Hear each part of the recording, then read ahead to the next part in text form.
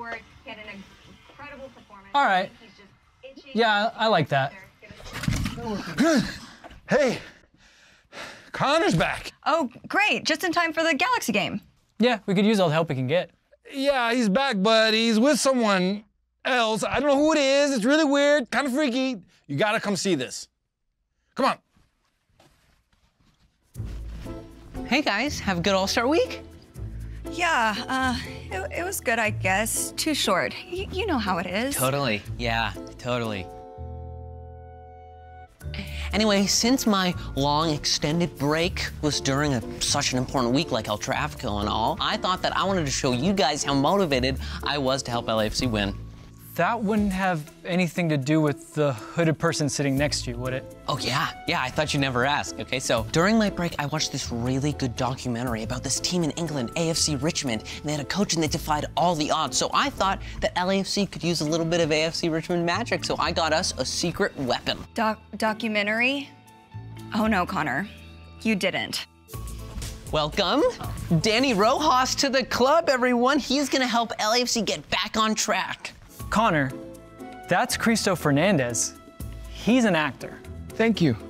I've been trying to tell him that I just play a character on Ted Lasso. Season 2 airing now on Apple TV+. Connor, you really need to listen to him. He is an actor, not a soccer player. Well, back home in Mexico, I was pretty good. I used to play professional. You're not helping Cristo.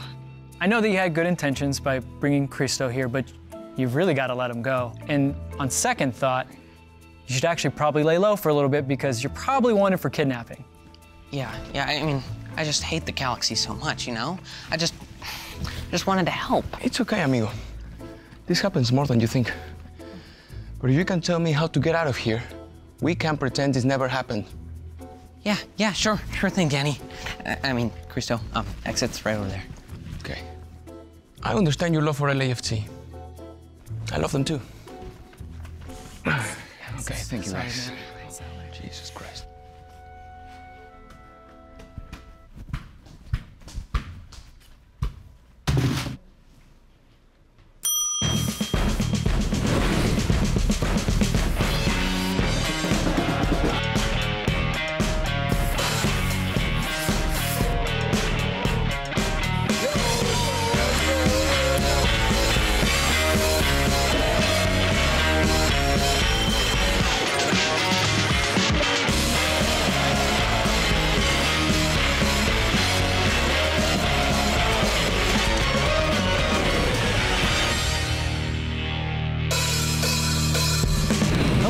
Welcome to a star-studded 110 football episode. It's a big week for us here. It's a big week for Los Angeles, a big week for the club. Obviously, there's a little rivalry happening.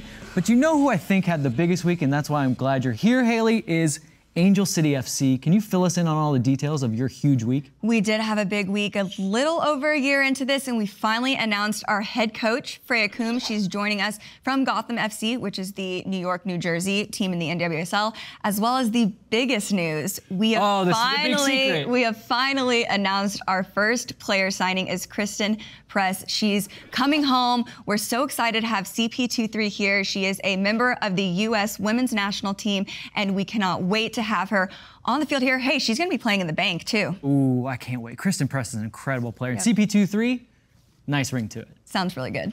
Unfortunately, what doesn't have a nice ring to it is LAFC highlights as of late. So let's just take a look at these highlights against Vancouver and get this over with. I'll try to bring the mood up. Maybe if we do it in like a happy voice, something different will happen. I mean, look at that pink kit. It's my favorite. We'll get you one. We'll get you one. Okay, so it was actually a pretty good start, but they couldn't score, and then a bit of luck. Yeah. Did you think it was a penalty? Oh, Vince, I'll let you take that one. It's a penalty because he's shooting it and he's scoring it. I mean, he buried that. For a guy that was missing everything, that's a pretty confident. I really thought that Rossi was gonna get on a roll after that. Same. I really did. Unfortunately, yeah, that wasn't the case. Vancouver found their footing. I think Tomas could do a little bit better. Everyone could do better there. Let's just put it on everyone. Right, everyone can do better there. 63rd. This was the story of the night. Well, this moment, it felt just, all right, things are not going to go our way. In that moment, LAFC did not feel like they were going to win. Not fair to have a ghost as a goalkeeper to kick the balls out. Facts. and then... Yeah, this is the way, you know, you lose focus after you've been pushing and pushing and pushing, and that's what teams will do to you when you leave them that close. It's a feeling that's just become so redundant at this point. I'm numb. I'm numb to it. You're numb to it. You're kind of like that handshake between Marcos and Bob Bradley. Here's the standings. And okay, that's the first page. Yeah, we're not on Someone's this page. missing, and there they are. So 9th. Yep. Okay, I'll try to bring the mood up. There's 6 points that separate 5th and 11th. Right. So that means that you can easily move up with a couple wins. Right. I'm trying. Seeing San Jose as well as Minnesota on that first page, those games, those matches, like they just feel that much darker now. No, like just knowing. I'm sorry, you're right. You're right. Let's just move on. You did. Ooh, you know, Vince, we can really only go up from here. You know what? You're right. I'm glad you're here. LAFC is gonna bounce back. Yeah, except I was kind of talking about this show because we have some awesome content coming your way. Cannot wait for everyone to see it. But Jay, let the people know what they got coming up. It's All-Star Week, fam, and we got a special All-Star Week show just for you. Cristo is apparently dropping the kidnapping charges, thankfully, and hanging with Haley, Vince, and Connor in the fan cave and picking players to watch ahead of El Tráfico. Then the homies from the 718, the Cooligans, teach us how to trash talk New York style, son. Finally, Eli is back to talk about leftovers. Okay. Speaking of leftovers, I had a torta in the fridge and someone vaporized that. Vince, do you have anything to say about that? Well, Jay, you know I got a thing with fridges. I don't go near those things. Likely excuse. I guess I'll just take this over for you. Yeah, I guess so. Max Bretos is normally somewhere in paradise doing something I don't know about, but this week, he's in LA because he was at the MLS All-Star Game where LAFC did some work, leading the MLS All-Stars to a penalty victory. So check out an All-Star edition of Maxin' and Relaxin'.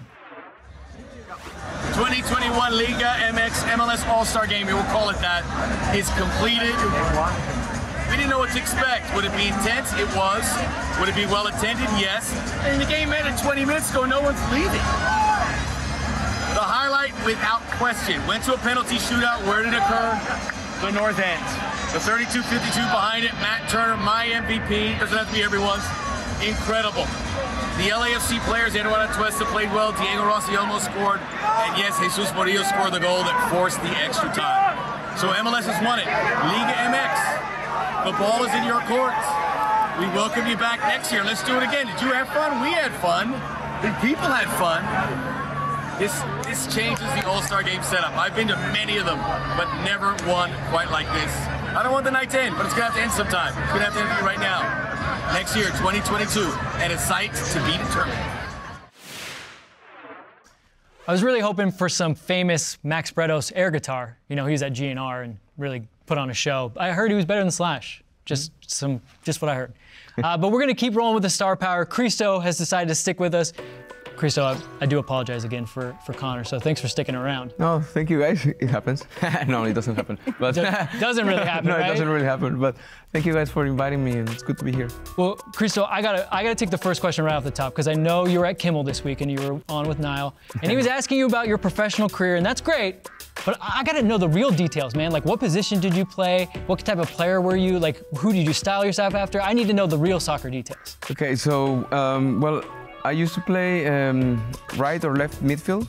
I was pretty good at going all the way in the field and running lots, but I was better at passing than scoring. But sometimes I also played as a striker, which I enjoy.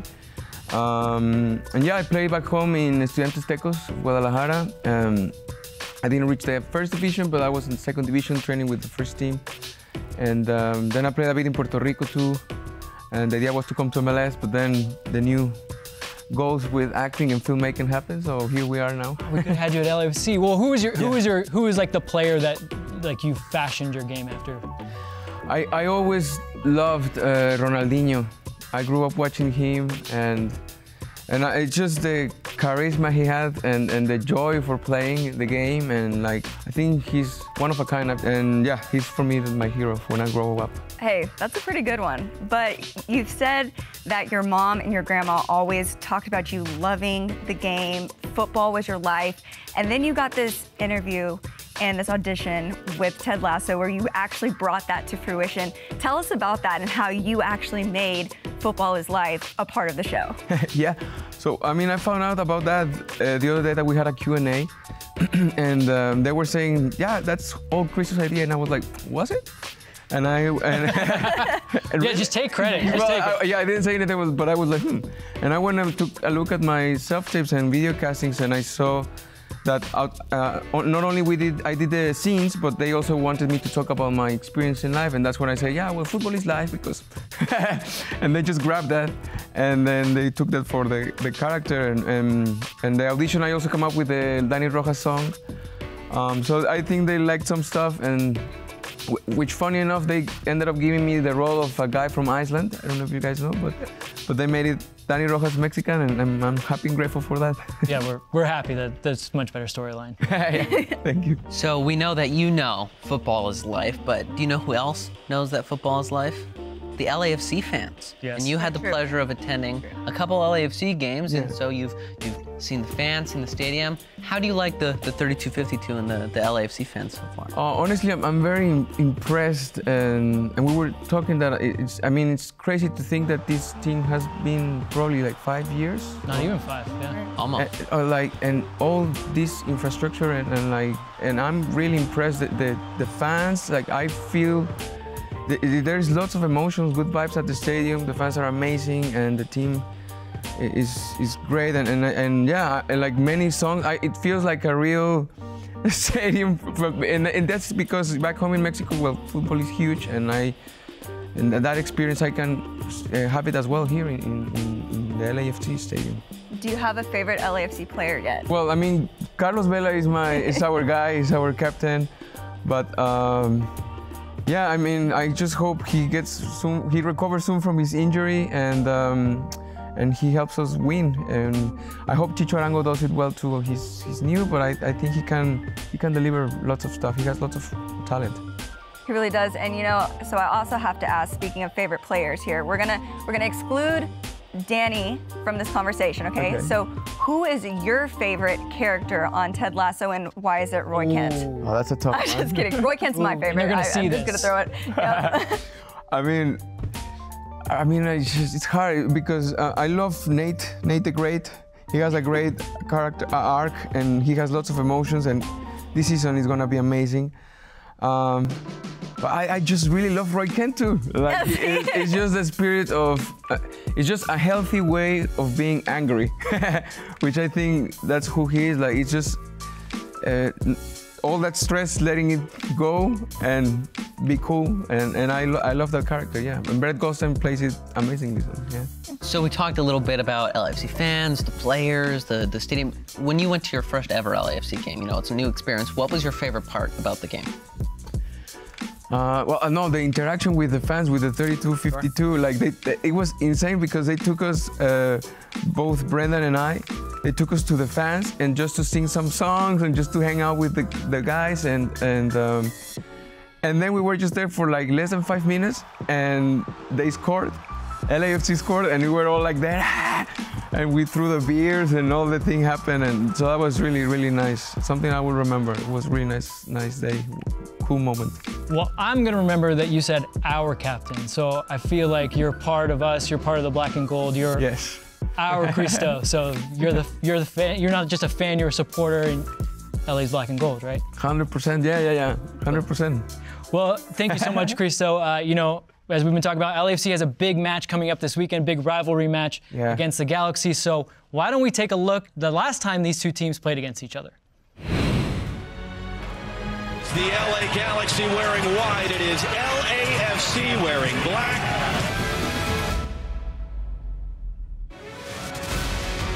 Big tackle to hold it in there, and Chicharito! There, Diego Rossi! Gets in, it came off Bond's foot, and a tie game. Even El Trafico Lorenzo on the turn, cutting it into the middle. It's Dos Santos.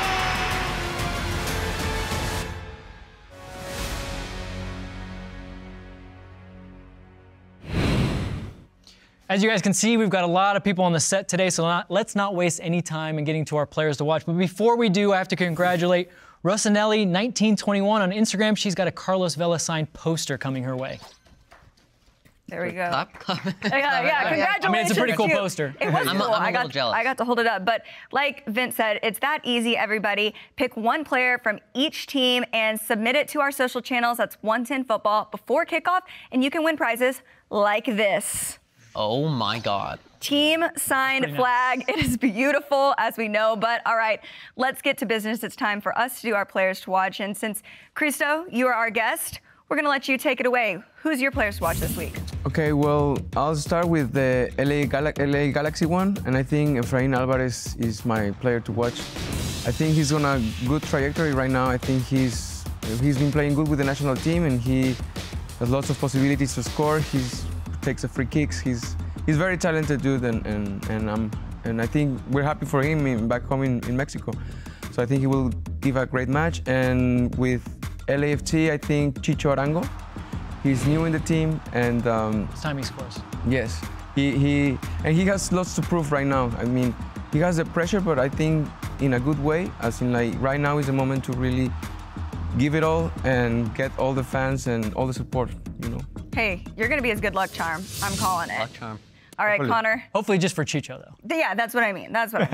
Connor. So I will start with LAFC. Edward Atuesta is my player to watch. I think arguably, after Carlos Vela, he may be LAFC's best player. Had kind of an inconsistent season so far, so I think this match he has a lot to prove. These Galaxy matches are always physical, especially in the midfield, so I think he can put on a very good performance. So for the Galaxy, I have Sebastian Lletget. Similar to LAFC, I think after Chicharito, he may be the Galaxy's best player. Again, the El Tráfico matches are always physical in the midfield, and I think him and Atuesta are going to have a great game. Well, Connor, we do agree on one thing there. So my player to watch is Galaxy's Lletget, but for all the reasons, of course, Connor said, but then also because Becky G, his beloved, you know, she is also an Angel City co-owner, so I got to give her a shout out, and that's kind of why I went with him. But on the LAFC side, I can't go with Vela as I normally do. So this week I'm going with Sifu. He seems like the best option, and that is where I actually disagree with Connor in that I think he is the second best player on this LAFC team, and I think he's been itching to get us some points again. So big week for Sifu coming up this one. Yeah. I'll go last because I'm going to win. I have no connections with any of these players. For the Galaxy, I have Kevin Cabral. The reason why I like Kevin Cabral is because he likes to just hang out near the halfway line and attack space. So he's a good winger. He could get some points, maybe some assists, but he's a goal scorer for them. And then my other guy, I'm going with your guy, Chicho Arango. I agree with you. I think that he's pressing a little bit, but I think he's figuring it out. We saw he's got a pretty good touch in terms of setting up his teammates, but I think you're right. This is the time that he scores. So Chicho's going to score, and I'm going to win. All right, confident there. I mean, I don't really know how well that works out for you, but good luck to you as the rest of you guys and everyone else out there. Remember, get those submissions in before kickoff. But a big thank you to you, Cristo. We're so happy that you're able to join us, and everyone here at 110 Football is going to continue watching you on Ted Lasso on Apple TV+. We're so appreciative of you. Thanks for being here. Thank you very much, guys. It's a pleasure. And before you leave, I have to ask you one very important question. Okay. Would you rather be a chair or a table? A table. Really? Yeah. And why? Well, I think it's bigger, stronger, has a better base, and I think, yeah, you can sit on the table too. I mean, it's all about that base, right? No trouble? Oh. Well, that's great, because we asked Tristan Blackman the same question on this edition of Class of 21. Check it out.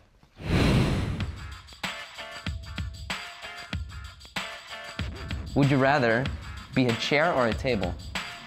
Table. Why is that? I don't want to be sat on, bro. Cheeky said the opposite. For real?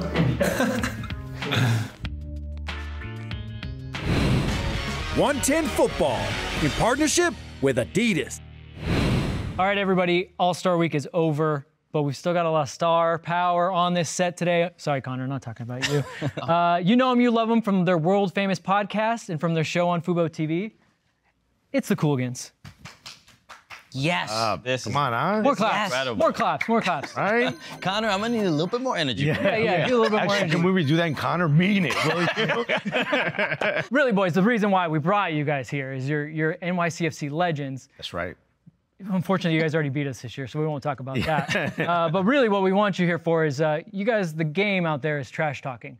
My boy Connor has seats right next to the opposing team bench, and I don't know if you guys know this, we play the Galaxy this weekend. So trash talking. A couple people have been talking about it. A couple people have been talking about it after the little All-Star game, so stakes are high. My boy needs to show up, so I need you guys to give him the touch-up, the New York, New Jersey touch-up, and make him ready for this. So we're gonna throw a couple guys. I just hope someone cuts to the end of the video and it's just Connor with a knife duct taped to his hand. Like, what went wrong? In some places, what went right? We're gonna start out hot. Yeah. #1 man for the Galaxy. This one, look, I think this one's hard because like he's actually good. So how do you approach this? Okay, so I mean, it's gonna be a little bit easier because he's not going to play, right? So that's really good as loose. You know?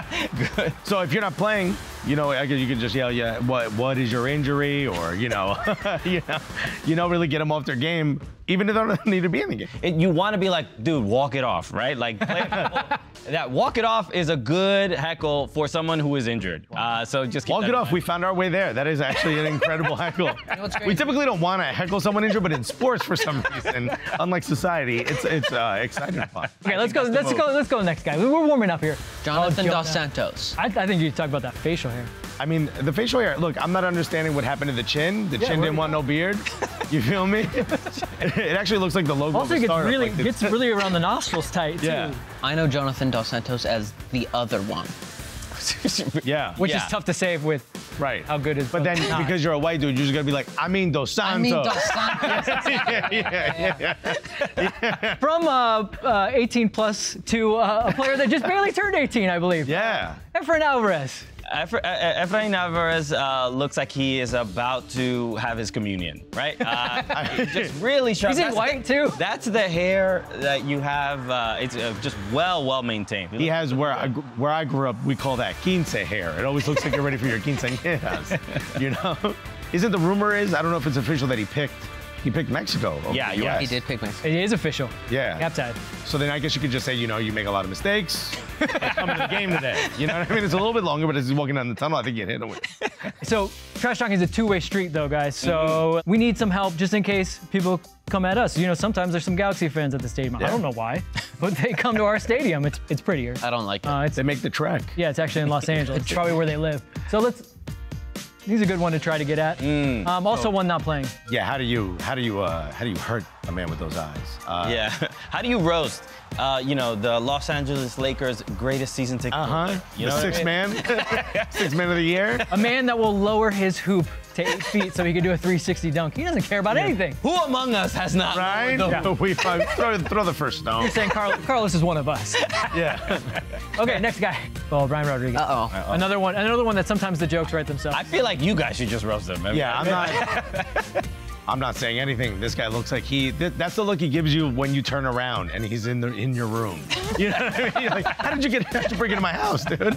Well, I heard what you said. No matter what mistakes he can make, no matter which rooms he's in stalking people, at least he looks good doing it. Yes, he does. Yeah. That is true. I was surprised when he posted a picture of himself getting a haircut because I thought his hair just doesn't grow. Like, it's just... Dude. It stays like that. Just a Lego piece. Right? Well, that's it, guys. You did a great job. Connor, do you feel... You feel a bit more prepared? I feel good. I feel ready to get kicked out of the stadium. Oh. Yeah. Nice. We need that. You need selfie video of that. Okay. As the police are escorting me out, the Cooligans told me to. Yeah, no, not after you get the hang. No. Well, guys, Eli's segment is next, and since you guys put on such a show of trash talking, I normally do little jokes to Eli. I'm not going to do that this time, Eli. But next week, all bets are off, bro. So check out Eli's segment.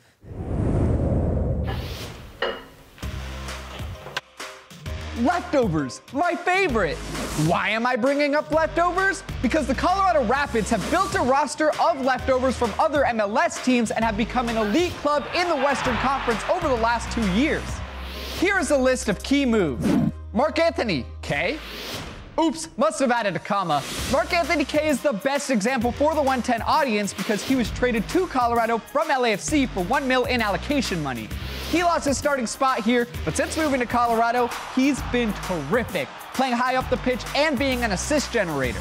Kellen Acosta, the former rising star of the FC Dallas Academy, fell out of favor in 2018 and was traded to the Rapids. Since then, he's been killing it for Colorado so much, he's got him back into the USA first team. Sorry, Dallas, no takebacks. Michael Barrios wasn't doing the business with FC Dallas either, so in 2020, he was replaced by some more youthful options and he landed in Colorado. Anyway, Barrios only leads the team in goals with 5 and also has 4 assists. That's not good, right? The list goes on with guys like Diego Rubio, Jonathan Lewis, Austin Trusty, Lalas Abubakar, and Keegan Rosenberry, all acquired via trades within MLS.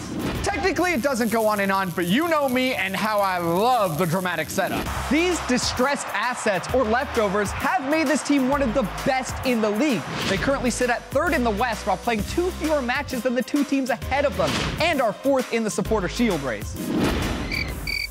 Listen, no one is talking about them. But why? Well, I submit it's because they play in a smaller market. Don't believe me? I was watching a halftime show recently and cranky anchor come to life Taylor Twellman refused to praise them and said, "I'm not buying them yet. Sorry, Robin," their coach. You might not want to talk about them, Taylor, but I do. Well, come November, I think the Rapids might make some noise in the playoffs. Leftovers, my favorite.